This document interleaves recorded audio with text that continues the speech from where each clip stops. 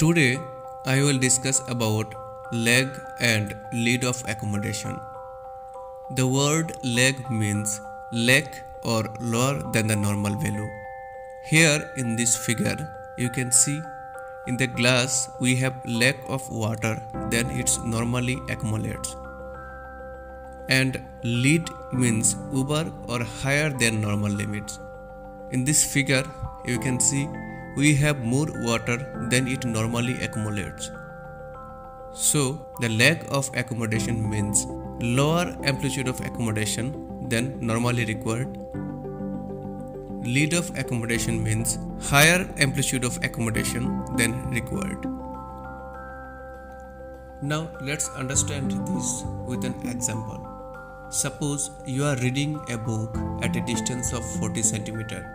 At 40 cm, to see that book clearly, we need amplitude of accommodation 100 divided by 40 or 2.5 diopter. Now, while you are reading that book at 40 cm, we have done monocular estimated method retinoscopy to identify your amplitude of accommodation, and we got +2 diopter amplitude of accommodation.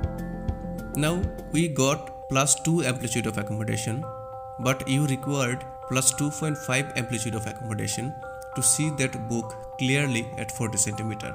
So you have lag of 0.50 diopter amplitude of accommodation.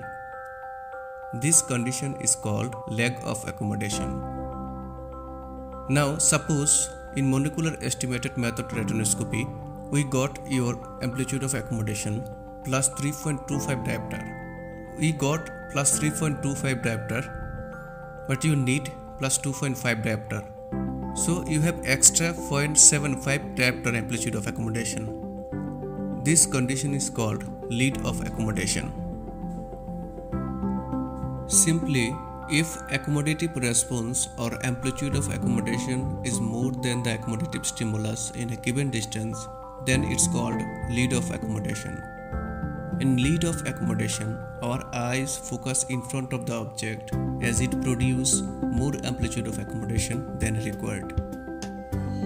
If accommodative response or amplitude of accommodation is less than the accommodative stimulus in a given distance, then it's called lag of accommodation.